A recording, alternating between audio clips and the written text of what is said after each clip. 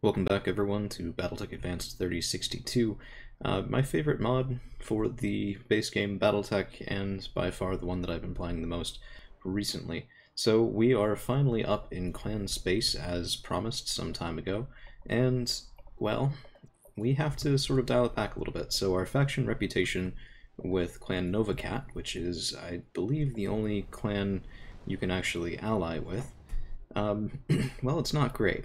I was allied to their enemies for quite a while, so we've had to undo our alliances with the Word of Blake, with House Merrick, and with the Taurian Concordat.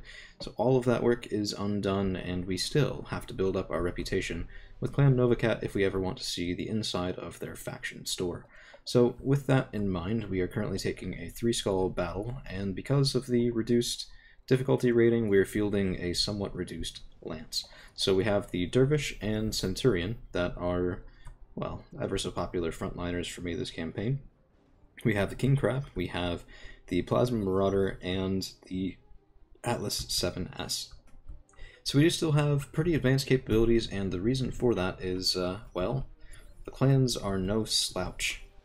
In fact, they are pound for pound far more deadly than anything that we faced so far, both in terms of their accuracy for, actually landing hits on target, as well as the punch that each hit will have. So generally, clan weaponry runs hotter, hits harder, and hits more accurately than non-clan variants.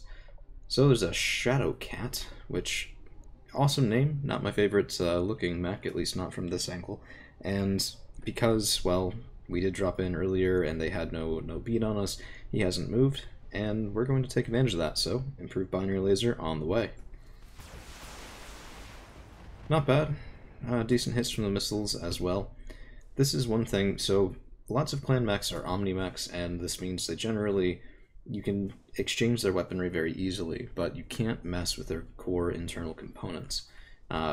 Cores, gyros, engine rating, anything like that. Well, engine type, I mean, not engine rating, although can't really do either. But more to the point, clan mechs tend to, from what I've seen anyway, run larger engines, admittedly with Clan XLs, and that makes it a little easier to do, but larger engines than their inner sphere variants, which often means that their armor is a little bit fragile. And this is something we can see right now. The Shadow Cat is admittedly taking a pretty decent beating, decently well. It looks like we ripped off both arms there. So that'll at least help us with avoiding a little bit of fire. We have taken this one for 3 salvage. My intention is to field Clan Max and Clan Tech as soon as is reasonably possible. So we are still moving up the Atlas. I do have the bracing cockpit on there still, but the +3 accuracy will help a little bit more once we get in decent range. And let's fire all those thunderbolts. 1, 2. Oh, that's beautiful. And the light PPCs in just to seal the deal. We've taken out our first clan mech, only one salvageable part, and something you may notice, destroy enemy units is listing 20%. That's because, well, kind of like Comstar, the clans don't field what are inner sphere regular lances. So an inner sphere regular lance is generally 4 mechs. The clans field 5, Comstar and Word of Blake field 6. Of course, Word of Blake being a derivative of Comstar itself. So those are the non-standard things that we have to kind of get used to, and we do now have a Phantom moving up into position. Now that sort of thing there, 7 evasion pips, that's not unusual fighting against clans, and that can be a definite problem. So we're going to try and land our Narc launcher on this guy. Looks like we do land it, so that's +1. Should be somewhat helpful at least, and they're reserving down, trying to get us to move first. I mean, I do the same thing to the AI for a very good reason, because if you can pull that off, things get a lot easier. So if we take a look now at our Atlas, we can definitely see that +3 by engaging the bracing cockpit would be very nice. Let's go ahead and brace and pull in a precision strike, and hey, look at that, 20% goes up to 70%, and this is a shot that I feel okay taking, even though it's through 7 evasion pips, which is a truly bonkers amount of evasion. Lots of ER small lasers and other things on that Phantom. I don't want to let him get close.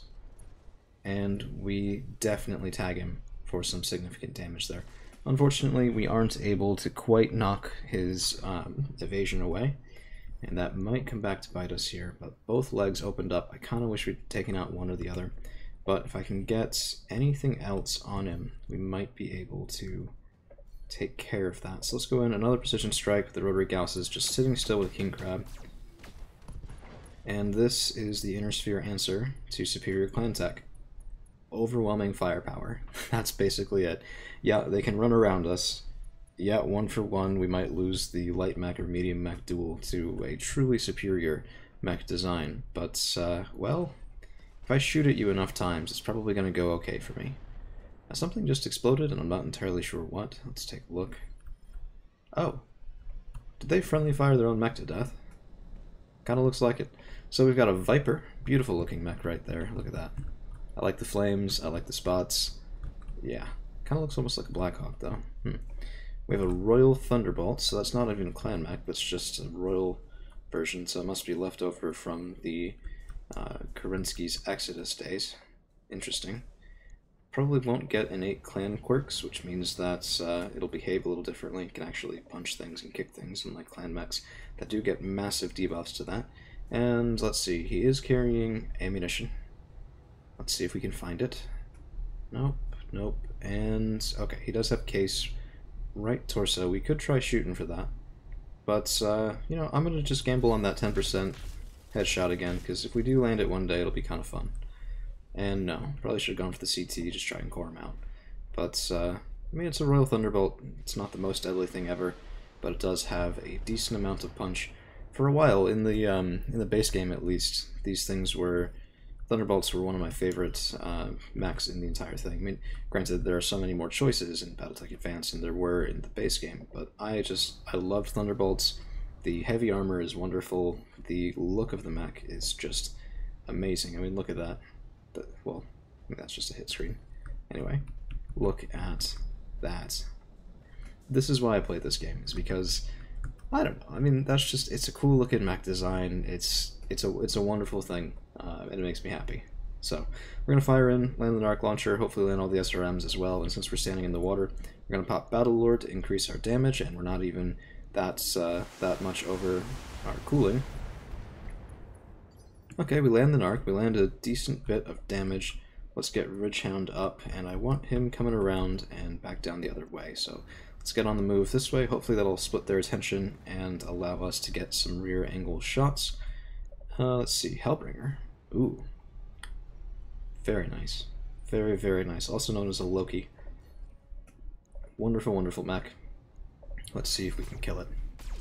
I would happily run one of those. Although, I don't know, they tend to be a little bit lightly armored. 640 armor total for a 65-ton mech is not exactly super survivable. But we can always see what we can do. I mean, it's not the end of the world to have light armor like that. Okay, plasma rifles firing in. Yeah, right torso destroyed, and this is the perk about them still being able to do some modicum of physical damage as well, is you can push up toward the red line, light things on fire, but you can also make sure that you do make some progress to killing the mech the old-fashioned way, namely taking it to pieces, one shot at a time. So the enemy Viper is moving and for some reason not shooting.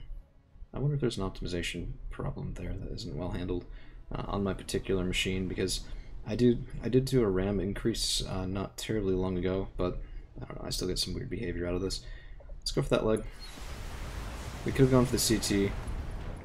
A 44% chance to hit the CT is not spectacular, and I figured, you know, if we take the mech down, then we'll basically be guaranteed to have nice shots in the CT, and may even take the pilot out, although nope, he is sticking around this time. Good for him. He has gumption, as they say. So our Centurion now, despite the hot biome, will be standing in the water. Will give us a little bit better cooling than we had previously, and we could go for the Hellbringer again, try and take out that right arm of his, or we could try to finish off a 44% chance. It's bad angle. Is he still going on this turn?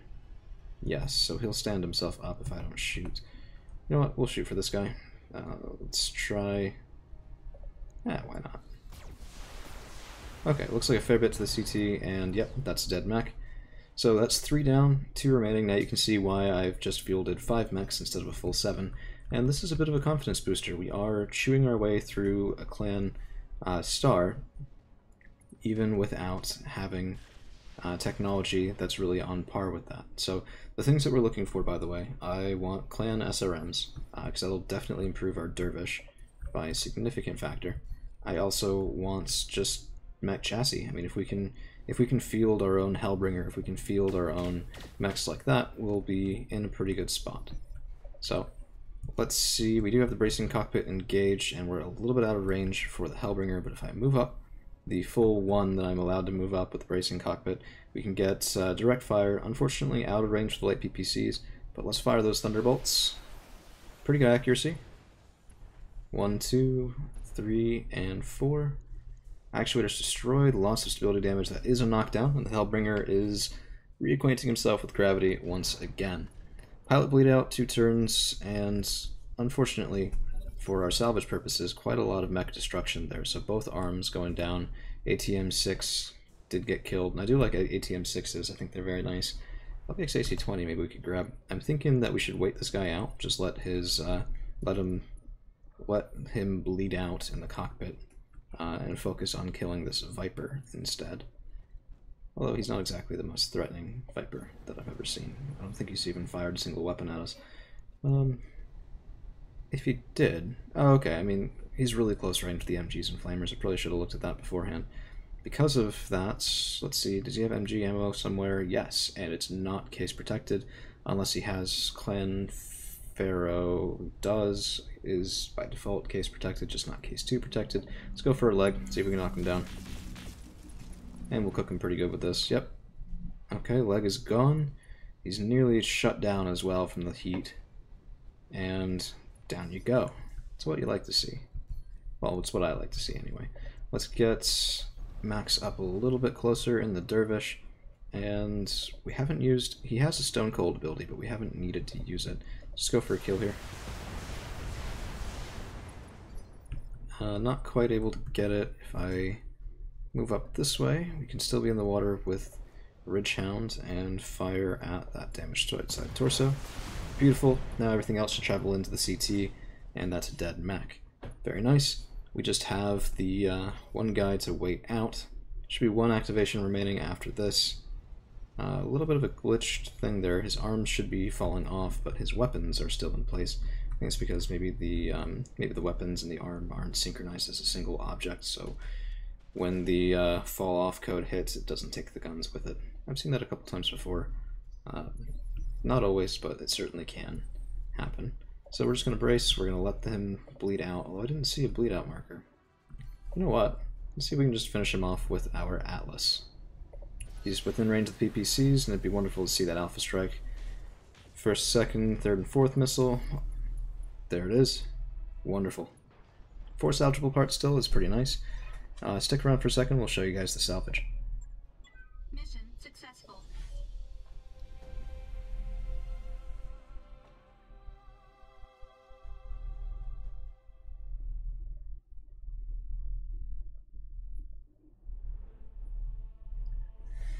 Okay, 480 C-bills is not bad. I took it for almost maxed salvage, but not quite. One slider away from it. Building a little bit of rep with Clan Novacat, and let's see if we get up to liked. Yep, that's 4 skull max contract difficulties. So we need to get up to here before we switch planets. Should be able to do that just fine. And no real damage to our own. Although our Dervish did take a bit of a pounding there. Yeah, I mean, half his armor gone from his arm. That's not the end of the world. Okay, so let's look at salvage. There's 1, 2, 3, 4 Hellbringer parts, which means that we wouldn't be able to bring one online no matter what we did. There's 4 Viper parts, so no luck there either. Royal Thunderbolts. I don't have Royal Thunderbolt pieces, but I think I might have some. And let's look at the Clan Tech. Clan ER mediums. These do get nerfed in the if I was actually up to date. I think they lose a little bit of damage, maybe gain a little bit of heat.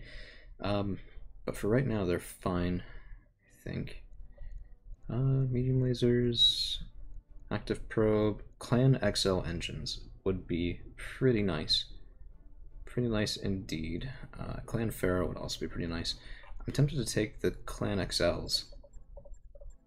Come on, yes, there we go. Because we wouldn't necessarily get that. If you salvage Omnimax, you're not going to get XL engines because they're built in. So I think we got these from maybe the Phantom? I And I ran a Phantom in the other campaign. I absolutely love this thing. You can make it go at like 10-14. It's kind of crazy. But we'll take a Hellbringer part because I think that will be good for us. And, ooh, we got 3 Hellbringer parts, 2 Phantom parts, Thunderbolt, and a Viper part. Very, very nice there. Getting 3 Hellbringer parts means that if we see another one, it shouldn't be terribly hard to bring that mech up to full duty. Alright, thank you guys for hanging around. We'll see you again real soon.